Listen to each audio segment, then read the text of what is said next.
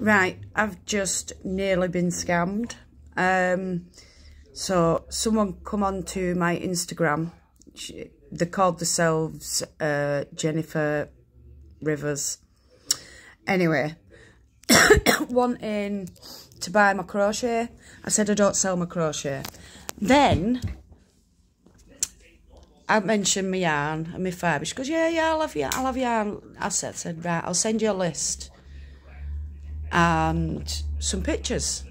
So I sent her a list and some pictures, and she ordered this and to her, and then she goes, right, I've sent it through.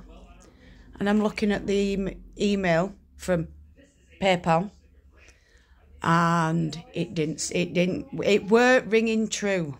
Nothing sat right. And then she come back saying that she needed to put another £300 in.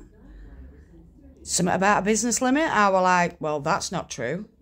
She goes, but you're not a proper business. I was like, no, but that's not the point.